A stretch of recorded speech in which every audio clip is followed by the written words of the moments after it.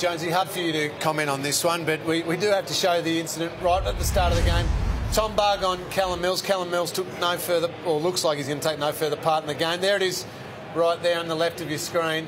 Jonesy, it's pretty bad. Yeah, look, it's a terrible look for the game. I think Buggy would be livid with himself. He'd be very remorseful. You know, I guess it'll run its course during the week, obviously, and probably be well publicised. But I'm sure Buggy is just hoping that Mills is okay. I know Buggy really well, obviously, and I'm sure there was no intent to hurt, but obviously he's struck him on the chin, and unfortunately Mills doesn't look like he's going to take any further part in the game.